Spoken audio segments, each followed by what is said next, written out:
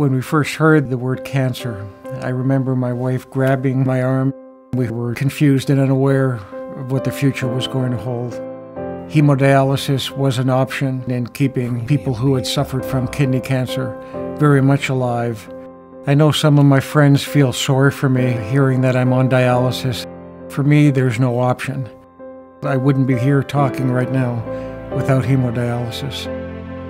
Thanks to all the care that I've received from Lake Reach Health, I'm alive today and here to enjoy my family and watch my grandchildren grow.